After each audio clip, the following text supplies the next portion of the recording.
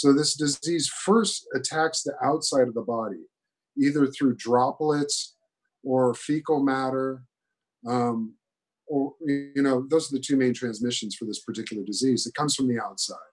So the first thing to do is to fortify the outside so that it can't get in. If it does get on the outside, that's the prevention stage. The first stage is prevention. The next stage is the early stage. That's when it's between the skin and the organs. When it's just to the nose, it's just to the mouth, we get a burny, sore throat, runny nose, sneeze, initial cough. There's different treatments and different herbs and different Qi Gong methods for the early stage. If it makes it past the early stage, it goes into the lungs, and then people get to the pneumonia, bilateral pneumonia.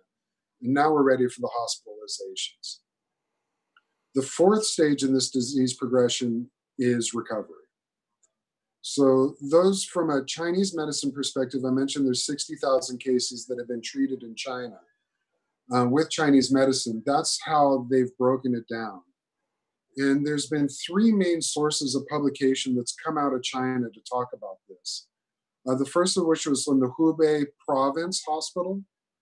The second was from the Wuhan Union Hospital. And the third protocol was released by the Central Chinese government, the PRC, General Guidelines for COVID-19. So anyone can look these up. Hubei Province Hospital Protocol to treat COVID, or the COVID-19, the Wuhan Union Hospital Protocol, and the PRC Protocol. Those are what we're calling it in Chinese medicine. These are the three main protocols to deal with coronavirus. And all of them look at it in stages, and all of them look at it amongst the same stages. A prevention stage, where we're trying not to get sick, an early stage where there's a chance for intervention, a pneumonia stage where it's critical and we need Western medical support, and a recovery stage. So that's one way to think of this disease virus.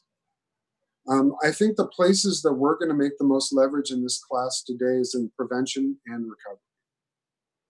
There's going to be a lot of people that are going to go to the hospital that are not in the highest risk groups, that are going to be turned around and sent home and said, nurse yourself at home. And without much instruction, we don't have as many ways to empower our healing. So the goal of this class is to empower people both in the prevention stage so that they don't get sick. And unfortunately, if they should get sick and are returned home from the hospital, they can do these techniques to help heal them into the prevention stage or the recovery stage.